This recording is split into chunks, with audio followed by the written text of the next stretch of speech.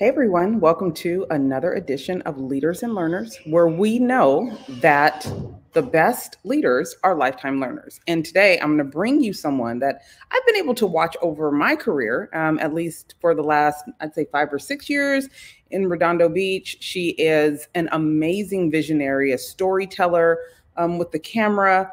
She has continued to educate herself in her own field and increase her knowledge. She has increased her skills and her abilities, and she is doing some fabulous work for cities, for businesses, and now for her passion project. I want to introduce you to Miss Marci Klein.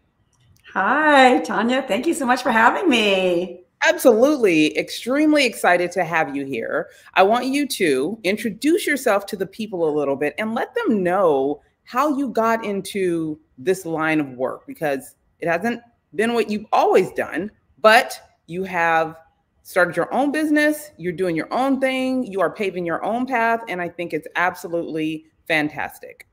Well, thank you.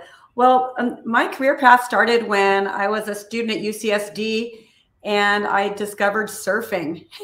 And I wanted to be on the beach all the time. So instead of being in class, and so I declared myself a communications major, and therefore I had lots of time to surf.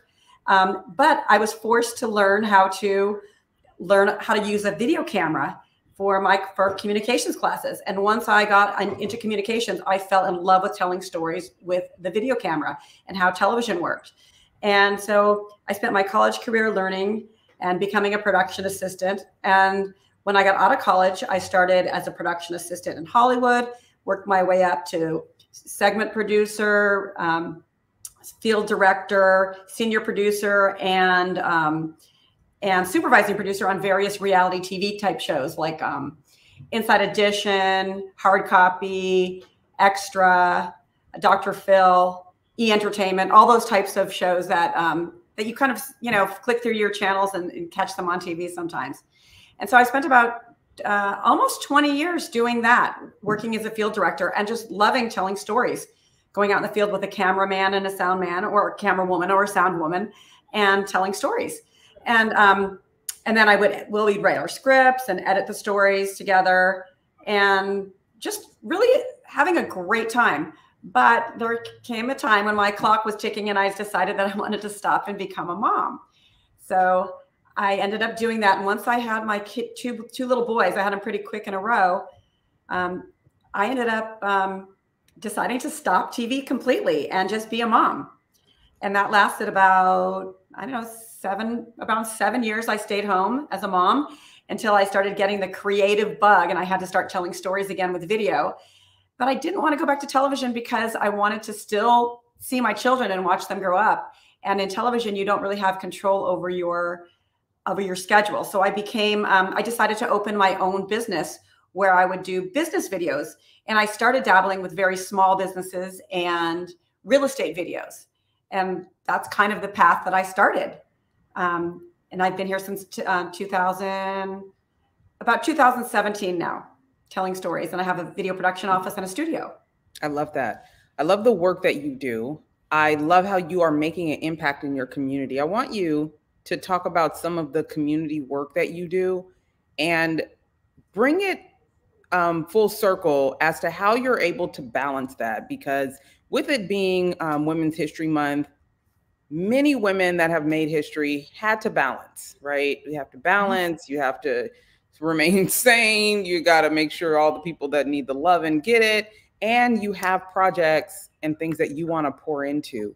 So talk about some of your community work and how you balance that all out. Community work. Let's see, I sit on the board of directors for the Redondo Beach Chamber. I also did Leadership Redondo, which brought me close to a group of people, and we did a community project. And I'm also a public arts commissioner now. And so basically, I just love getting involved with the community and collaborating with other creative people and even non-creative people, but just collaborating with people to make things happen, good things happen, hopefully, for the community. And of course, there always is a balance. Sometimes I'm one of those people, if someone asks me to do something, the answer is usually yes. And I've been learning, and this is a topic about learning the magic power of the word no, because sometimes I'll take on too much, and I really want to have that balance and make sure. And I've started using the word so I can actually really be with my kids. Sometimes just carpooling my kids to where they need to go and not doing that volunteer thing is as important, because I don't want my kids to think I abandoned them just for the community. I want, and so that's always just a work in progress, finding that balance. Learning to say no. Y'all hear that? Learn to say no sometimes.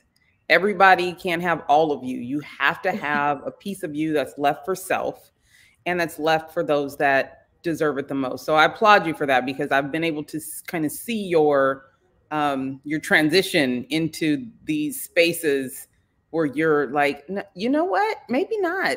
I'd love to, but, and I think those are great terms and phrases that many of us can pick up. Is, I would love to, but.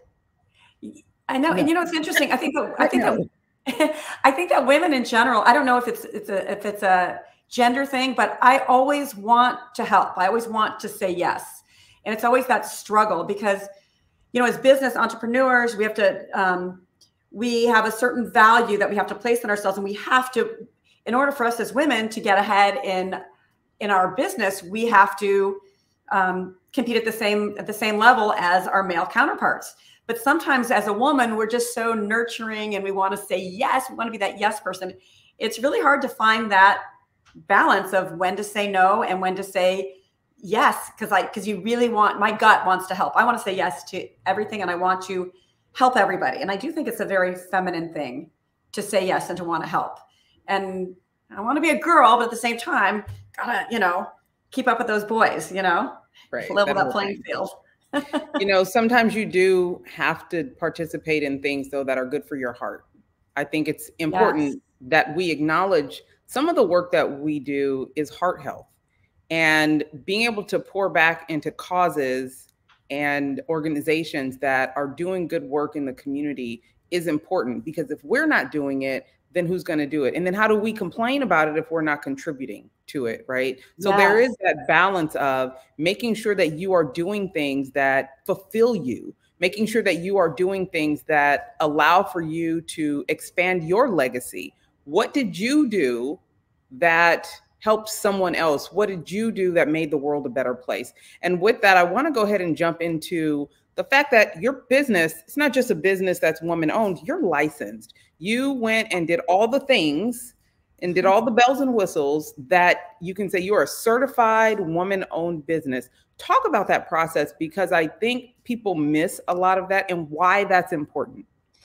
Yeah, that's really something that I didn't really know about. I sort of fell into it, and now I realize it is one of the best things that I've probably ever done for my business. I wanted to explore, and this is funny, Tanya, your husband's the one, I ran into your husband at an event, and he's the one that explained it to me. I never knew that there were certified women-owned businesses. And if you are a certified women-owned business, you have an opportunity to bid on many government contracts that you wouldn't have an opportunity to bid on otherwise.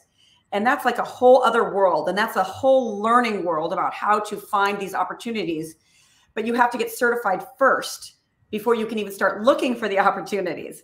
So the certification process, I just went to the city of LA and tried to sign up on their portal to become a business with them so I could possibly do work for them. And they're the ones that guided me and said, you have to be a certified women-owned business in order to be on our portal. So I took their guidance and I went and started digging and found the place to apply, and I applied. And basically the application process is super complicated. You almost have to give up your firstborn child to get certified. It's not easy, but once you get all your paperwork and you get it in there, they come and do a site visit. They come to your place of business to make sure you're really a legitimate business. They have to see all your tax records. But once you're in as a certified women-owned business, not only are you able to bid for all these projects that you couldn't bid for before, but you're exposed to an entire network of women. And if you put the time, it's kind of like anything else. If you put yourself out there and what you put in, you get out. So I started attending events that the certified women-owned businesses were putting on. They were educational events or meetup events. And at first I was really, nervous. I was just all by myself. I didn't know anybody. But these women are so inviting and so accommodating, and they just want to teach you and embrace you and help empower you. And so many women in the WBE have done that for me. And I try to do that for other women as well, to try to bring people up into the process, introduce women to other women who could help their business, and just keep the cycle going of helping each other and using the resource to find opportunities, because it's not only government opportunities, but other WBEs can work with WBEs. So we can work with each other and with big corporations and with government entities. So being certified is definitely a good opportunity. Yeah, I'm woman owned and minority owned. So it is important. It does open doors for you. It does allow for your business to grow and excel. And it also makes you available for other opportunities, right? Sometimes people are looking only for those people that are certified, because the government actually gives incentives to companies that use women-owned or use minority-owned businesses. So just saying that you're a woman and you own this business, that's one thing.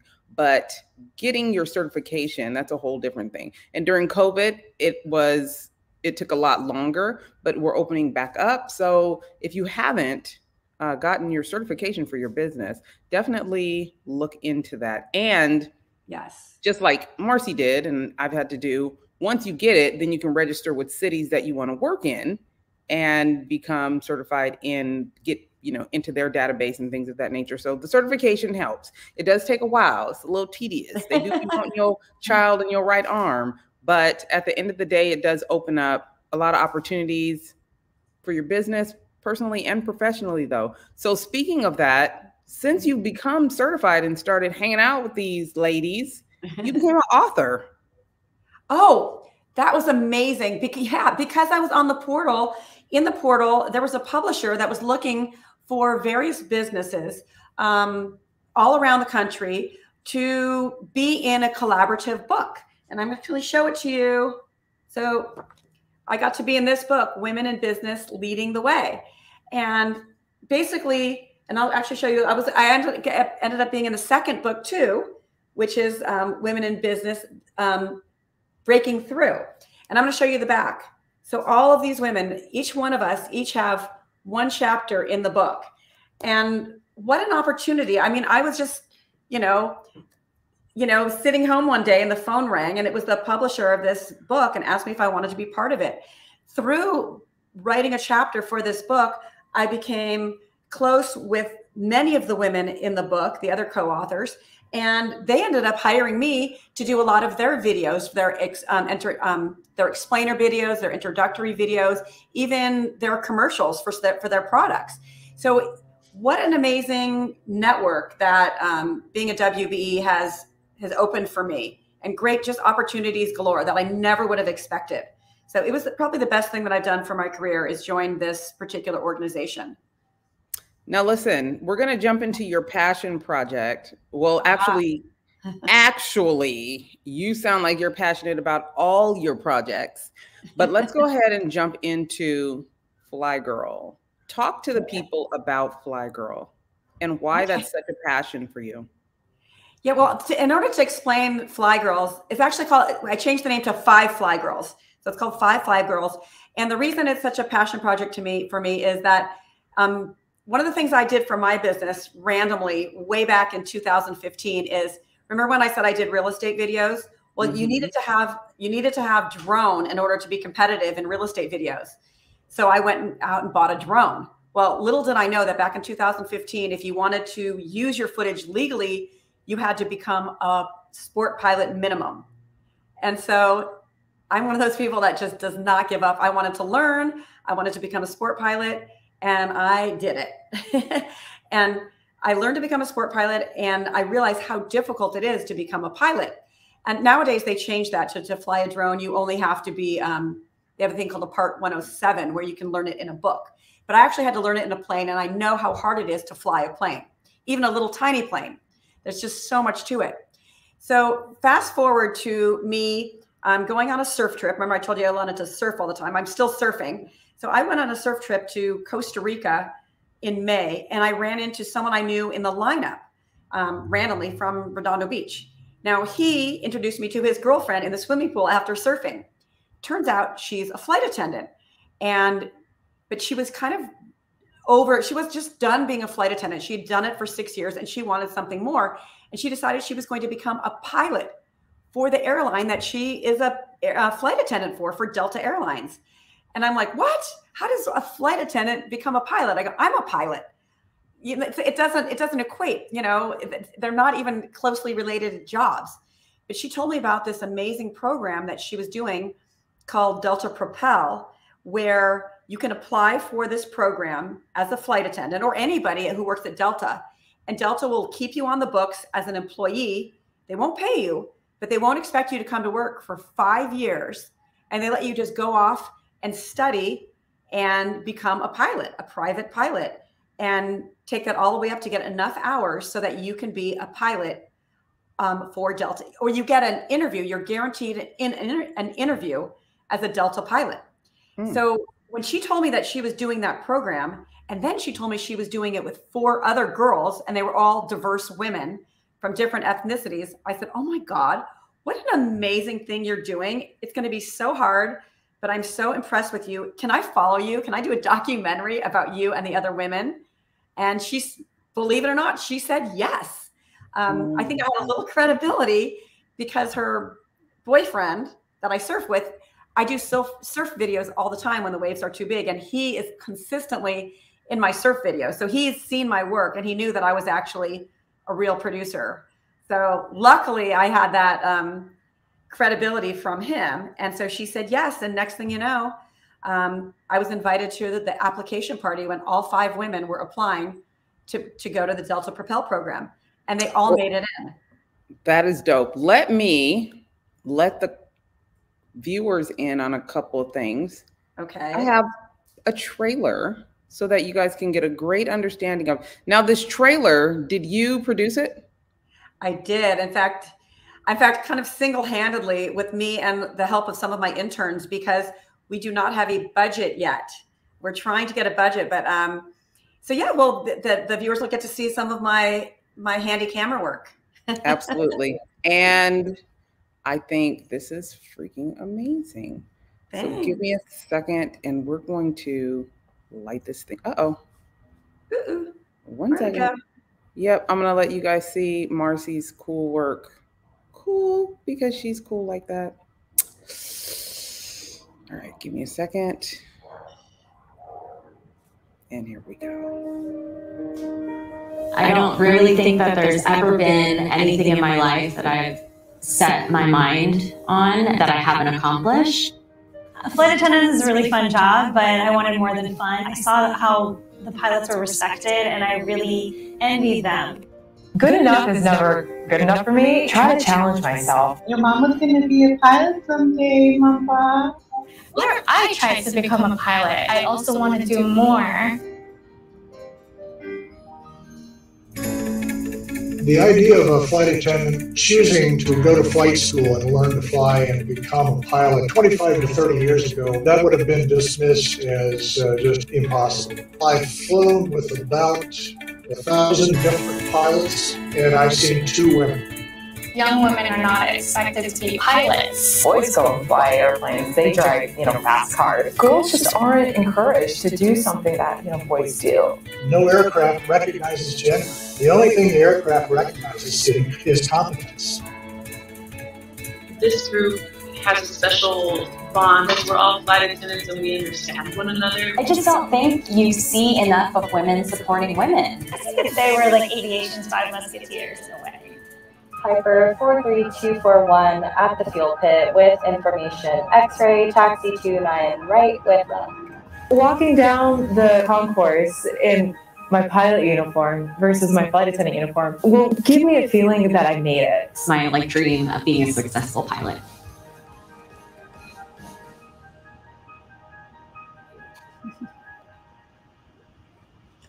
Thanks for sharing that, Tanya. Listen, I want you to let the people know a little bit more about this film and how they can be involved and help make it come to fruition. Yes, well, right now we're in the fundraising stages. I'm looking for sponsors right now. And until I find a real sponsor, I have done what's called crowdfunding, which probably many of you know about. And I have a crowdfunding up for basically for about 4 more days on Indiegogo.com. So I'm basically looking for anyone who wants to be part of the movie. I'm not looking for donations. What I'm looking for is if you, I call it backing. If you back the movie, you will get something in return. So you'll get a credit on the movie, a thank you card, different depending on the level of your backing. You'll get a gift, I'd say, or something back in return if you're part of the project. So we will make sure that we have Marci's information down in the captions so that if you are interested in being part of something so historical, because highlighting these women, especially now, and the work that they're doing to help balance the scales in the aviation field is just, the possibilities are endless. And how you touch lives and how you inspire the next generation of pilots is incredible. So definitely we'll have Marci's information down at the in the captions. So get in touch with her. Go ahead, Marci.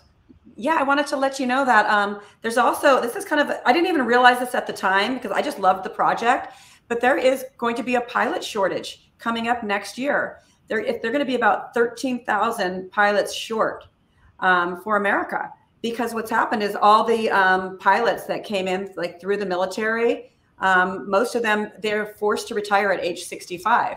So there's a real need for pilots, and women are, 50% of the population. So, right now, only 6.9% of women are pilots. So if we get the word out to more women that this is a great career path for them, we might actually be able to solve a problem for all of us. So being a part of this project is definitely possibly being a part of history. I think so. So why don't you let the people know how they can get in touch with you, how they can stay connected, and if they want you to do videos for their business. Sure. Well, my company is called Klein Creative Media, and you spell that Klein. So, and you can reach it. My website is kleincreativemedia.com, and my email is my name, Marci, Marci, at kleincreativemedia.com. And I'm happy to take, if you go to my website and you reach the contact page, feel free to email me or reach me by telephone or by text. I'm happy to be connected any way that you guys want to reach out. Awesome. Well, we want to thank you for spending time with us. We want to thank you for sharing your work with us and definitely sharing your story. We know, well, at least I know, that you will continue to be one of Redondo Beach's best leaders because you do dedicate yourself to being a lifetime learner. You're always looking for the next challenge. You're always looking for the next opportunity to improve your business, read up on something, learn something new, certify in some kind of new way. And I really don't think that there is any other way to be if you are looking to be successful in your business, make an impact, and leave a legacy. And as you've already pointed out, you have 2 little people that might not be so little anymore, but definitely on top of mind when it comes to the work that you are doing and the legacy that you are leaving. Well, thank you. Yeah, thank you so much.